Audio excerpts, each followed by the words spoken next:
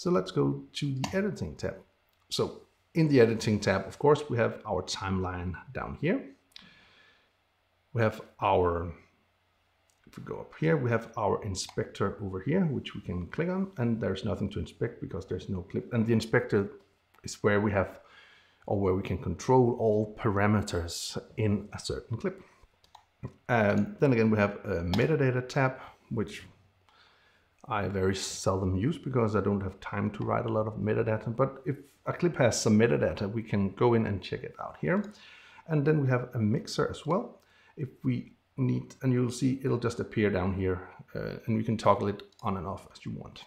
Just a mixer. Then we have a sound library. I have a library already, but you can add a new sound library pretty easy by clicking here and add a library. We're not going to use time on that in this video. I think I did a video about that a while ago, so you have to check that out up in the top corner. Okay, then we also have like an editing index. We have not edited anything, so we don't use that. And then we have our effects library. And in our effects library, we have all sorts of things. We have in our toolbox, we have all the transitions you would want to use in a project. We have audio transitions, we have titles.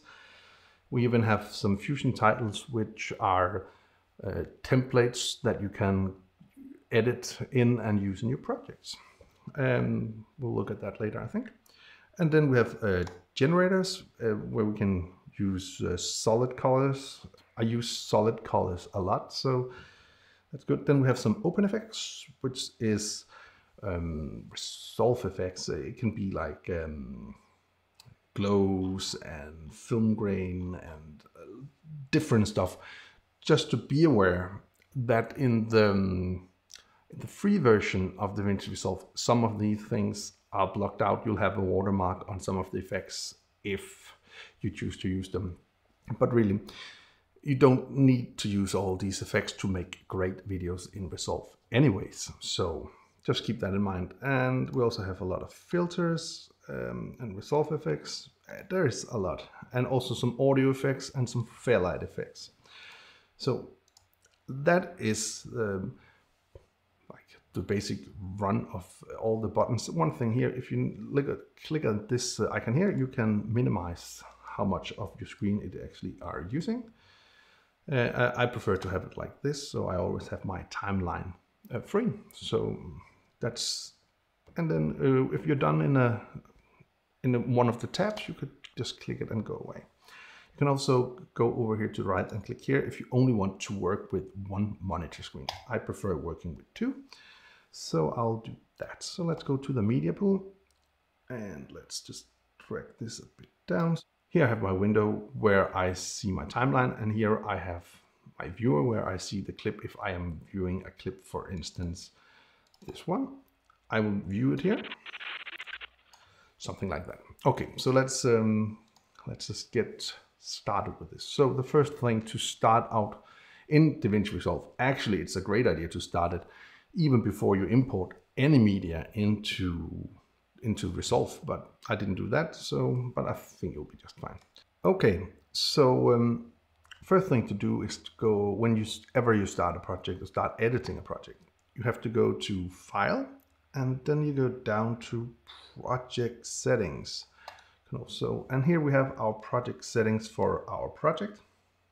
So one thing to keep in mind with the timeline is that, as you see now, my timeline frames per second, you have to know what kind of a timeline or how many frames per second you want in your project to make this work. So I did import everything in before doing that. It's not really a big problem because all my footage is 24 frames a second. If you're doing things in 30, you should change it to 30 here. As you see, as soon as I drop in any footage in Davinci, which is 24, it will just lock the project to 24 frames a second. So just keep that in mind. You can't change that unless you do it from the beginning. And then, you know, this is all the settings for the timeline resolution. I think most of this is fine. You shouldn't, I don't mess too much around with this. There is a function in Davinci Resolve if your media, or you have trouble by running your media smoothly, you can actually optimize your media, and actually in here you can also choose what media resolution or what it should be. So I have mine set to this. I think that is pretty high, so maybe I should change it to a DNX HSQ, and also do the same here. So you don't have to worry too much about that. And then of course you will have like a catch clip folder and whatnot. And mine is set to the video galleries, and that's just fine. I'll just hit save. So that's one little thing.